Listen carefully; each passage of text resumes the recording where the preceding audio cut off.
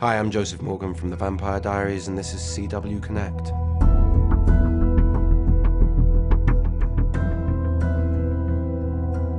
The best part of being on the Vampire Diaries is the cast, is working with everyone on the show who were very welcoming in the beginning, which was lovely for me to come into something which has been running for so long and have everyone still kind of eager to make it a family environment. A little bit of a dysfunctional family, but still a family nevertheless.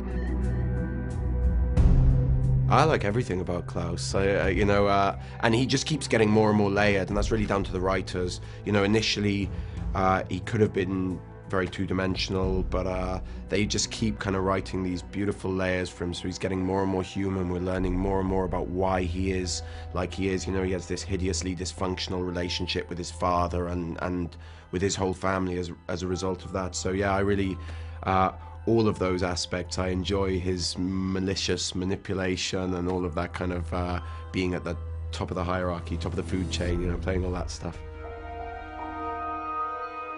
You know what I would like to do actually is World War I. I'd like to do, because of all the mud and blood and the trenches and everything, I just think, and there hasn't been a load of, there hasn't been loads of film or television on that period, and I just think that sort of 1914, I think that would be really interesting to do. If it's not for me to play, I think Catherine is one of my favourite characters. You know, she has that kind of playable, that maliciousness to her. She's really interesting.